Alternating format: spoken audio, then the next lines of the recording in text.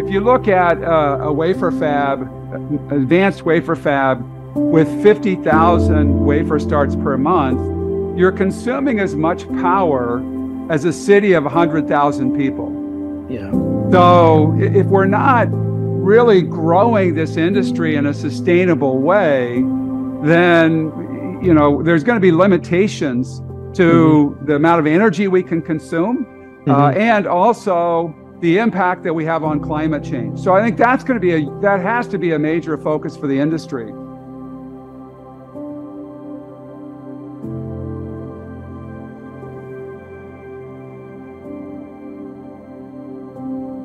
Welcome to the Ojo-Yoshida Report podcast, the Chip Manufacturing Sustainability Edition. I'm George Leopold. Our guest for this deep dive is Gary Dickerson, CEO of among the bedrock American semiconductor companies, Applied Materials Incorporated. Welcome, Gary Dickerson. George, glad to be here.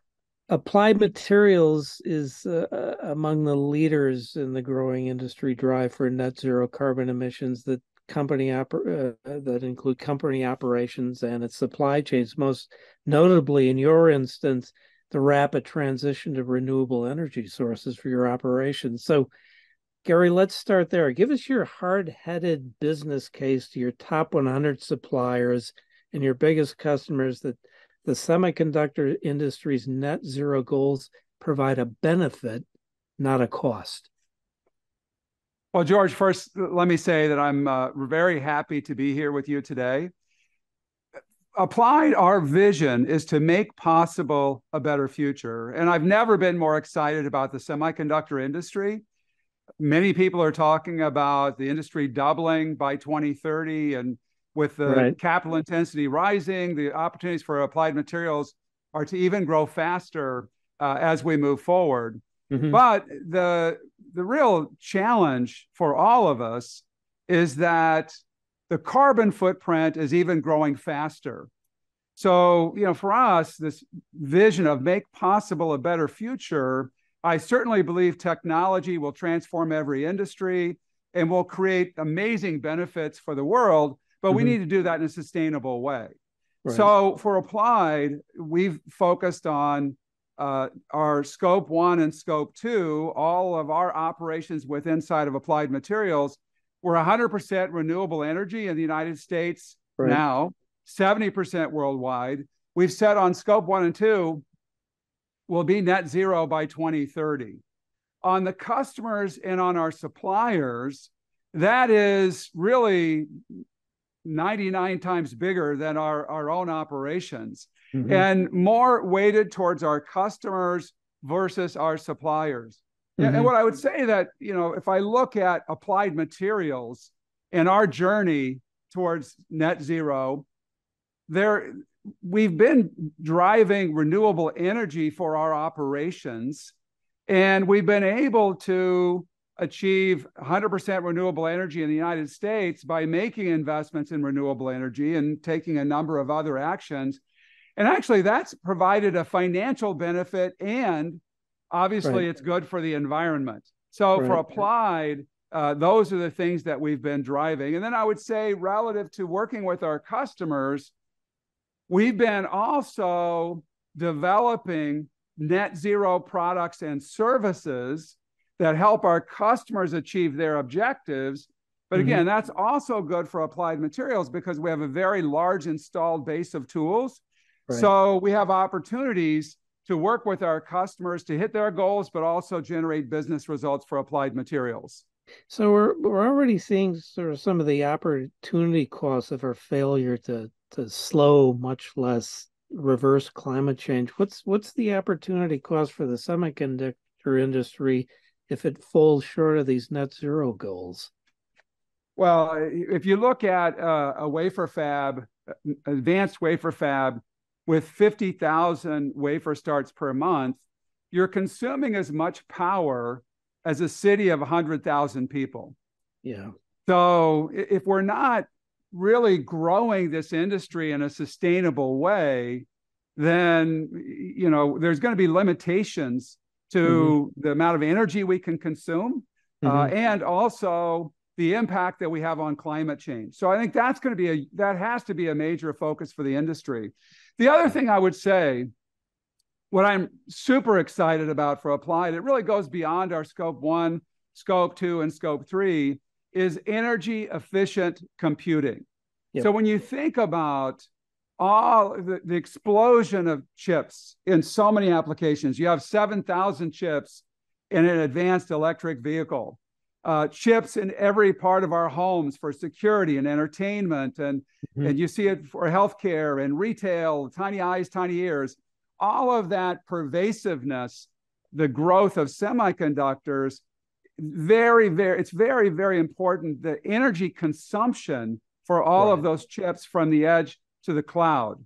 So if we're not driving the energy efficient computing, there's not going to be enough energy in the world to support the growth for the semiconductor industry, going beyond those wafer fabs that consume as much power as a city of 100,000 people. But it's also all of the inventions that Applied Materials is driving in new materials and new structures. You know, if you look at your cell phone chip, George, inside that cell phone chip is 15 billion transistors and 60 miles, 100 kilometers of wiring. Think about that. It's just mind-boggling when you think about that. And you have 25 materials combined in more than 100 different ways building that chip, and it takes over 1,500 process steps. So energy efficient computing is another big challenge for this industry. So producing the chips in an energy efficient way is important, but once the chips are in all the systems around us, energy efficient computing is another imperative for this industry. Yeah, we note that a recent report from the industry group SEMI, the Climate Consortium Initiative, estimates, and this is on the demand side, that 63% of carbon emissions come from devices, from data centers, which, as you know, are energy hogs. I mean, we've seen numbers that data centers consume like 2% of U.S. electricity annually. So these are the areas where you really got to focus, right? Not just making low power chips, but, you know, cutting those emissions. That's the big challenge. Absolutely, absolutely. And that's what I really love about Applied Materials, and I love about the semiconductor industry. If you really look, George, at what we've been able to accomplish over the last several decades, incredible performance, power, cost, exponential improvements in this industry.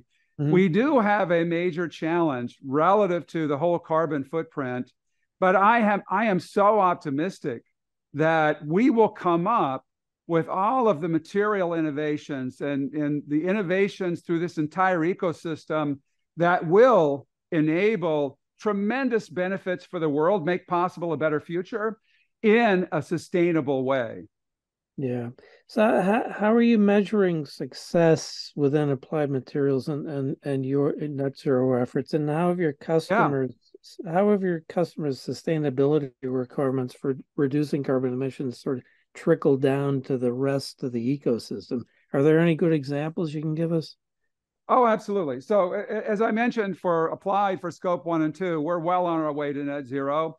Already 100% renewable in the U.S. You refer to it as grid decarbonization, right? Yes, absolutely. Grid decarbonization. So we're well on our way for our scope 1 and 2 goals, George, to hit net zero by 2030.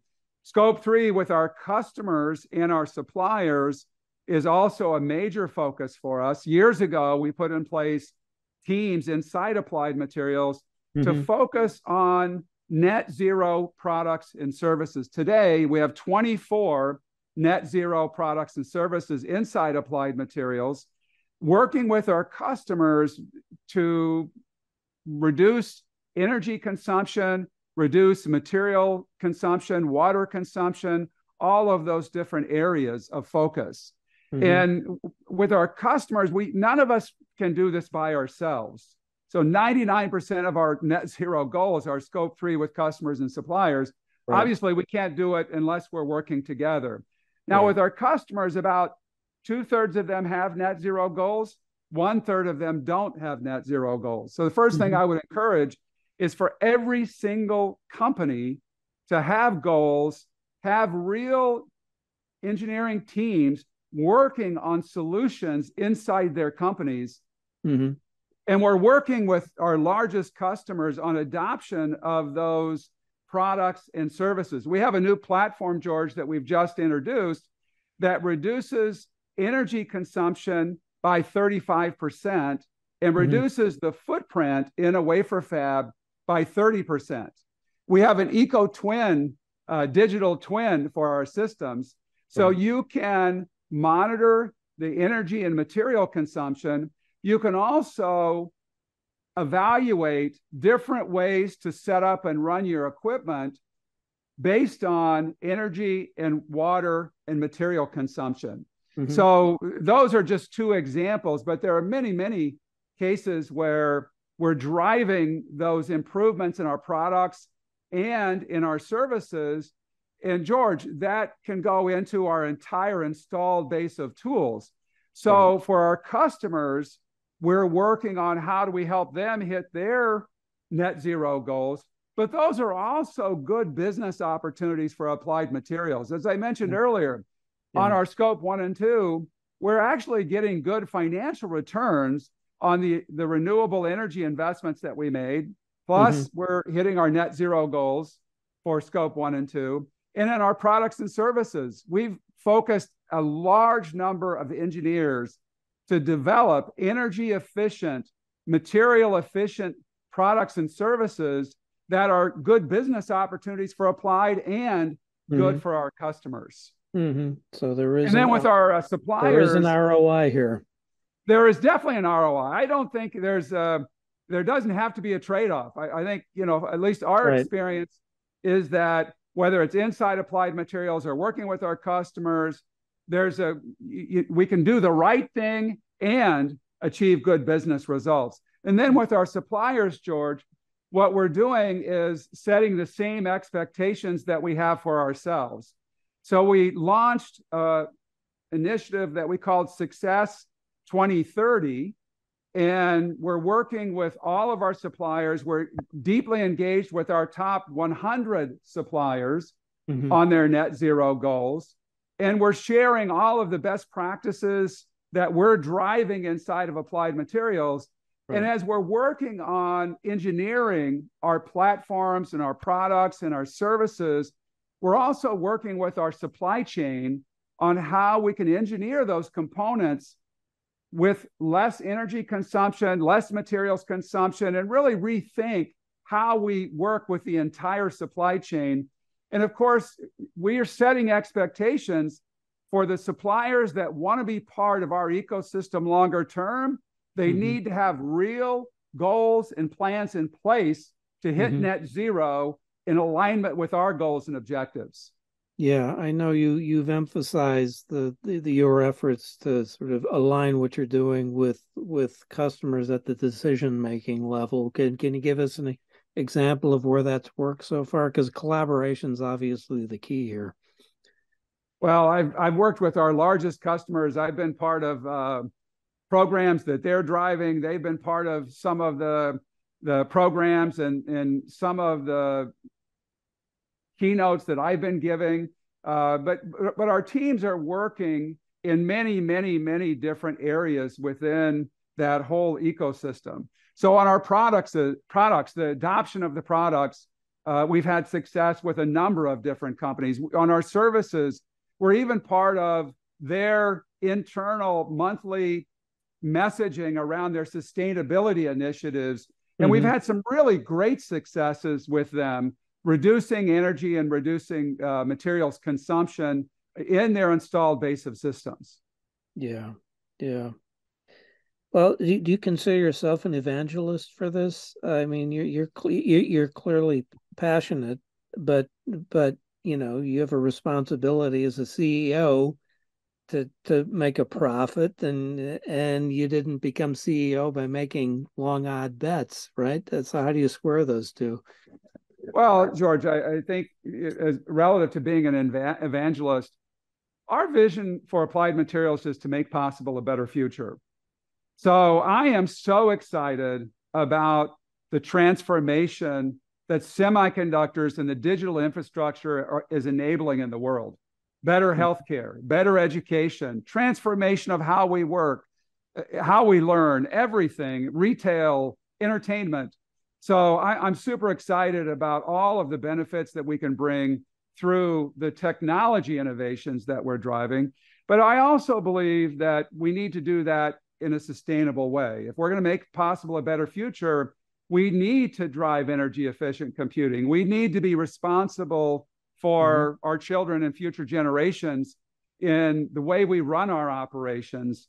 And so all of the innovation we apply to the amazing transformation of our lives, I'm applying that into sustainability. And as I mentioned earlier, for Applied, we are getting a good return on investment on all the renewable energy and clean energy that we're driving to support our operations. We're getting a good return on investment in all of the eco products and services that we've developed and we're driving and implementing with our customers. So I think this is definitely completely aligned with where we want to go as a company. And I also think, George, it's the right thing to do. Yeah. I think, that many commentators have said it looks like from a policy standpoint, we're not going to move the needle in terms of, climate change or climate resilience. And that means, well, so can we get out of this dilemma we're in with just technology? And I think technology may just go only so far. So in the end, this has got to be sort of like an open source type thing, right? The companies have to collaborate. They have to share information in order for us to get out of this serious problem that we face. Well, George, as I mentioned earlier, 1/3 of our customers don't have net zero goals. Yeah, so right. That's the reality, right? And a lot of these are aspirational goals at this point, aren't they? Well, we look at entitlements. We look at if there's full adoption of what we're recommending. If our customers are using renewable energy, if they're adopting the eco products and services that we're providing, what is the opportunity to achieve net zero? And the same thing in our supply chain. Now, our supply chain, we have more control over that because if companies aren't aligned with our goals and objectives, we can design them out and go to other suppliers. So anyway, those are the things that we're driving. But as you mentioned, you can't do this by yourself. We can't go and adopt those products and services for our customers. We can't set goals for them. We can't put in place engineering teams that drive the actions that are needed to hit the net zero goals. So all of us working together, George, that's what we've done in the semiconductor industry. If you look at the way the industry works today, there is no one company or country that has all the technologies. This is a magical, amazing industry that it really is like magic. If you think about that 60 miles of wiring in your processor chip in your cell phone, how do you do that? That's just amazing. So, only now do people realize 60, 70 years after the industry emerged how important silicon chips are. And it is like magic. It really is like magic what we do. But again, it's really all these companies working together, all the way from materials to equipment to design to fabless to systems, the whole industry working. It's a global industry with incredible innovators that come together to create this magic. This is the same thing, George, we need on sustainability. Every company committing the resources and the innovation firepower and horsepower we have to the sustainability goals. I am very confident, George, that we're going to get there, but it's going to take all of us. Yep. If we get everybody skating to where the puck will be, this could work. Well, it will work. Well, Gary, your passion is obvious. You're putting your money where your mouth is, and we wish you continued success with this. Gary Dickerson, we appreciate your time today. Thank you. Thank you, George. Thank you so much. The Ojo-Yoshida Report wishes to thank our sponsors. Members of SEMI are leading the industry group's Semiconductor Climate Consortium in its quest to accelerate the efforts to achieve net zero carbon emissions for the global semiconductor industry, using baselining and road mapping techniques or reporting guidance and sharing best practices. Learn more and get involved at semi.org. Samsung Semiconductor is among the world's leading chip manufacturers, offering a range of products that power the tools that we use every day. Heavily invested in semiconductor innovation, Samsung designs and manufactures memory, system LSI foundry, and LED solutions.